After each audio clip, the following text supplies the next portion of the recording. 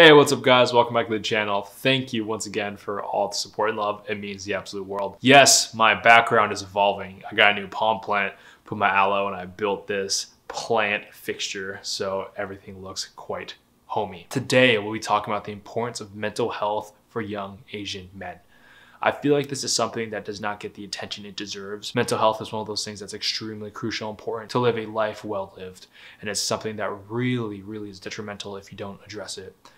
I know the difficulties of mental health in the Asian culture. I know how hard that is to be taken seriously from your parents and friends. I feel like mental health is something that's never really spoken about in the Asian community. And I remember just trying to talk about it to my mom.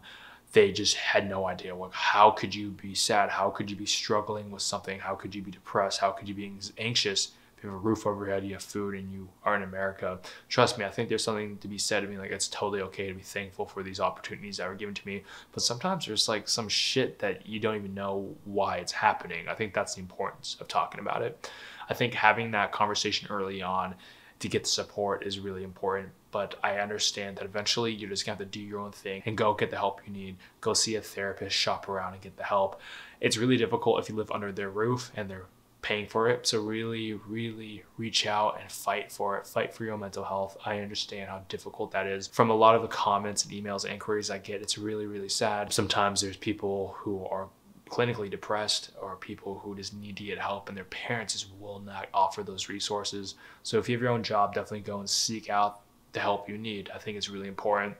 I feel like it will really increase the quality of your life and you just have the space to think from a different perspective that you never had. I can tell that therapy has definitely changed my life. I majored in psychology. I'm pro therapy. I feel like mental health amongst young men is so important. I feel like when you are a single man coming of age, it is a very difficult time. With the messages that we get from society and the media, sometimes it feels like we're worthless. Sometimes it feels like it should be shameful to be a man. And I just want to tell you, hey, I love you. It's okay to be a man. It's okay to be secure in your masculinity. And it's okay to be lost in trying to find a direction. I'm not going to say I have it all figured out, but trust me, for the longest time growing up, I had a lot of anger, resentment, confusion of what my role is in society. And, growing up poor as an Asian man, facing a lot of discrimination and poverty is a super hard time to just think of a life that's beyond the current moment. And it was one of the hardest times of my life. And I'm not going to say I don't struggle with mental health now. I definitely do. But I get the help I need. And there's resources where I can sit down and talk to someone who gives me unconditional positive regard, i.e. unconditional love, and just listen to me. I feel like sometimes talking about mental health with your parents or someone you really care and loves you, it gets kind of like messy because it's too personal, it's too close to home. But finding someone who's an objective standpoint, it's pretty nice. I just want to say that getting the support of your parents is a super hard thing, and mental health is usually not taken seriously at all. And it's really sad to see. I get a lot of comments and emails and DMs about people just struggling, and they need help, but they don't know how to do it. I feel like Asians, we work so fucking hard. I get messages where people are in like med school, investment bankers, they're in these very high paying roles. And trust me, to get there takes a lot of sacrifice and you need to overcome a lot of adversity. You need to be very perseverant in order to get to where you are. And I just want to say that it's probably along the journey, you probably felt lonely, you felt lost, you felt like your life was meaningless. And I feel like seeking the help you need will really balance out your goals and what you want. It is such a difficult thing. And I don't want to say like this is medical advice. This is not medical advice, by the way. I'm not licensed. I'm some guy on the internet, so please take this with a grain of salt. I feel like therapy isn't always like an end all be all, and I want to say that. It might be for some people, but I feel like it's a step in the right direction to have an internal dialogue with yourself, to look at yourself in the mirror and be like, hey, these issues are here. I acknowledge that they're present, and I got to find a way where I can be a productive member of society while also living the best life. And it's one of those things where you really need to get vulnerable. I feel like admitting that you need help for your mental health is a very vulnerable thing. Admitting that there's something that's going on internally that I don't know why.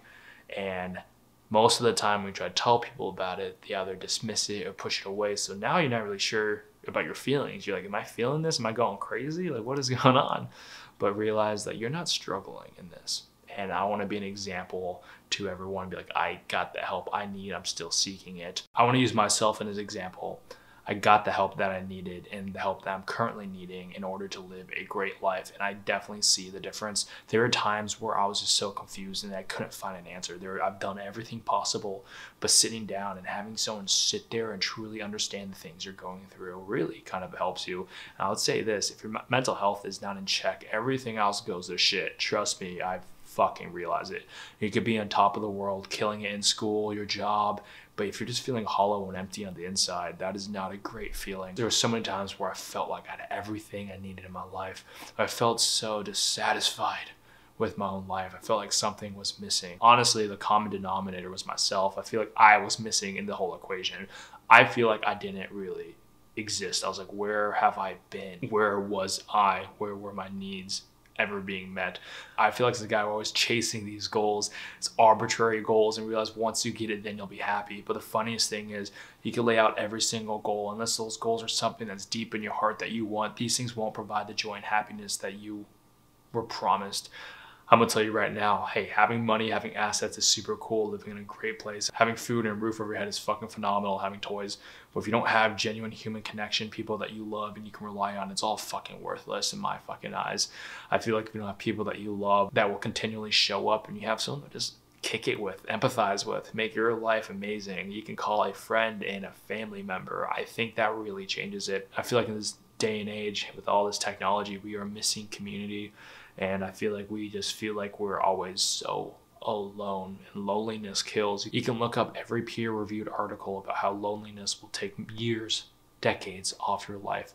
When you are depressed and sad and lonely, your immune system stops functioning perfectly. There's so many issues. You have a hard time overcoming ailments, and you just don't seem to have the energy or the spark left in your eyes to kind of move on. And I feel like this does not get addressed properly. Guys, if you're young, Asian man just trying to find it in this world, I just want to say it's supposed to be hard. Number two, it is hard. Number three, that the fact you're watching this video really shows that, hey, you are fucking awesome. You're trying to do something that constantly improves your own life and improve other people's life, and you can hopefully create a lifestyle that you really want. And I feel like just sitting down, getting vulnerable, and realizing, hey, if your mental health is not in check, you will not be able to accomplish really a lot. You might be able to put everything down or press it, but eventually it's going to come up like a wave, a storm, and it's going to hurt. I feel like what happened to me was like I've swept everything under the rug for so long, just trying to chase success and dating and getting a friend group and just creating the life I want, but I really did not meet the needs of myself, and eventually it started crashing and burning, and you really have a really difficult time just moving on. Trust me, just feeling apathetic towards life, sitting in your bed looking at the ceiling, be like, what the fuck is the point of all this? Having an existential crisis and just not understanding it. It is a really difficult phenomenon, but once you find meaning for your own life to live, it's pretty fucking great. And it's been a long journey, and I realize I have a long journey ahead. I have an awesome girlfriend. I have a great relationship with my mom and brother. I have a great job. I live in a great place. I have a really cool friend group, and I'm so thankful for that. But I feel like none of these things were really possible until I started showing up for myself. I feel like once I started showing up for myself and treating myself like I treat a family member who really needed love, everything changed. I smile now. I laugh. I don't really sit there feeling like everything is pointless and futile. I mean, sometimes you have these like brief like waves of these emotions, but then they fade away pretty damn quick, and it's taken me a lot of internal dialogue. So once again, let's say this is not medical advice. This is not even advice. I think this is just awareness to be like, hey, do something for yourself. Do something for yourself. Go find help. And I'm gonna say this: some therapists fucking suck. I'm not gonna lie. You have one bad therapist, it ruins your entire experience. Some therapists are not even qualified.